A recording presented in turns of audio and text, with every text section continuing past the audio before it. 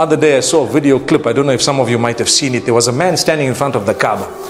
And he must have had his opportunity to stand in front of the Kaaba, and he was making dua. What do you think he was asking for? Did you see the clip? Fulus, fulus, fulus. La ilaha illallah. Allahumma fulus. La hawla wa la quwwata illa. He kept on saying that. That dua is not wrong, by the way. He's asking for money. Is it wrong to ask for money? No, it's not wrong. But the reality is the way it was looking was, hey, subhanallah, oh Allah, beep. A guy next to him was saying, ask for Jannah, ask. He said, hey, hang on. First I need money here. We talk about Jannah later. Subhanallah. We talk about Jannah. I need the Jannah here first. But my brothers, my sisters, ask for both. May Allah grant us sustenance. May Allah give us wealth so that we can use it in a good cause. That Ameen was very loud, mashallah. Right? And when you get it, use it in a good cause. Give.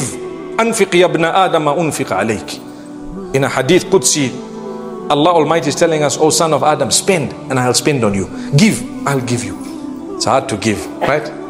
50 rands you want to give 20. Ooh, it's very difficult. Allah says, give, I'll give you, I'll show you. Give to a good cause. Choose the cause. See. Allahu Akbar.